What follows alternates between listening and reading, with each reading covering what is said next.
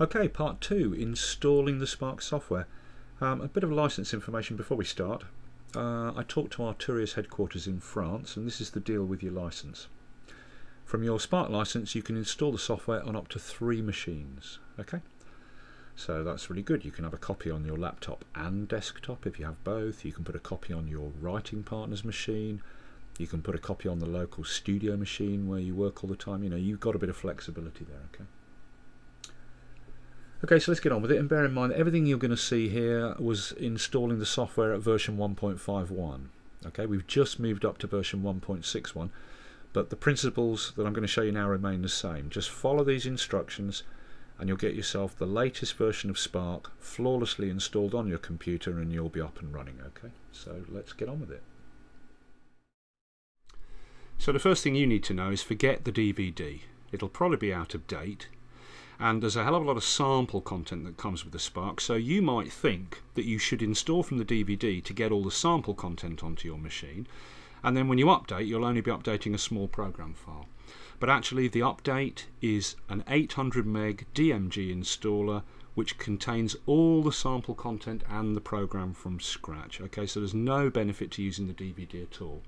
So look, just do it how I'm going to show you now. Okay, so forget about the DVD, just go straight to the Arturia website, and on the top left here you see a menu called Shortcuts. Choose Updates, and you don't need to be registered or logged into Arturia's website to do this. Okay, so when you're on the Updates page, scroll down until you find the Spark. There it is, Spark Update. And at the very top of the list you'll find the latest version for Mac and Windows. Well, I'm on Mac obviously, so I click Mac and I begin to download the installer, the latest version at the time of this review, 1.5. And as you can see, it's quite a large file at 800 meg, and look at the speed I'm getting. I've downloaded this about 5 or 6 times and I've never got much over 300k a second, no matter what time I've downloaded it, and so you're looking at an hour download time roughly. But you just have to download it, so download it. Okay, so once you've downloaded the installer, you just run it, and it's the usual thing. You agree to the license, and then you're presented with this destination panel where you can not only choose not to include some of the components, but you can also choose a different disk destination for both the library and the application other than the primary Mac disk, you know, but I left them both on the primary Mac disk. And then you just run the install, and there you go, successful installation. Okay, after installation, in your applications you'll find a folder called Arturia, and inside that there'll be the Spark program and the Spark MIDI Control Center program, which we'll come to later in this review. So you just run the Spark software. Okay, when you run the Spark software for the first time, you're presented with this authorization panel.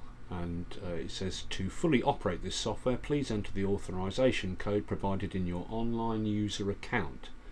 And the words online user account is an active link. So you just click that link.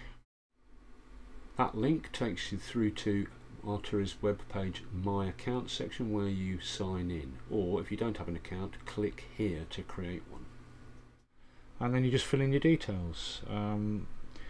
There's no need to wait for an email to arrive after you've submitted this application for an account, you know, and then get the email and click on a link to finish setting up the account and all that. There's no need for that. You just fill in your compulsory details, including your country, then optional details like do you want the newsletter and your birth date and what OS and software you use, and you know, all that other kind of marketing stuff, and then you submit. And that's it. You'll sign up completed successfully. As I say, no need to click on a link in an email to finish everything off. Just log in. Put in your email address, put in your password, and log in. And the page comes back, and there is your account with your profile at the top, which you can modify at any time.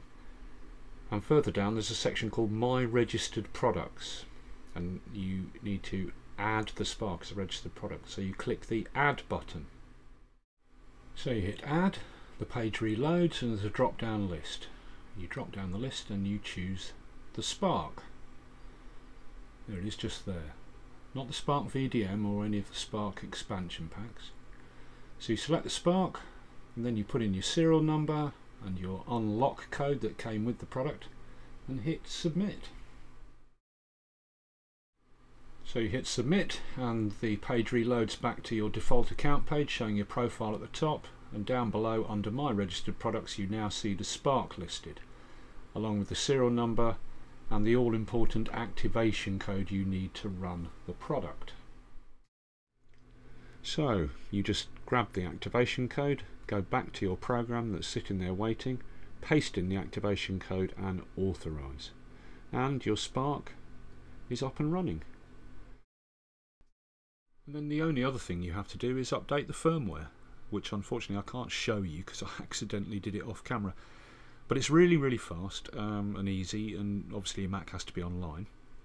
Every time you boot the Spark software, if the controller is connected and switched on, then the Spark software detects the controller, and if the firmware is out of date on the controller, a little message pops up on the Spark software saying that it's out of date and offering to update it. And you just click OK, and there's a little pause of about 5 to 10 seconds, and then another message pops up on the Spark software saying that the update of the firmware was successful and requesting you to reboot the controller. And you reboot the controller and that's it, it's all done. So that's the right way to do it, and that's the end of this section. You can move on now to part 3, first time firing up of the system, what's it like to trigger, what are the sounds like, what kind of things can it do, general appraisal. Okay.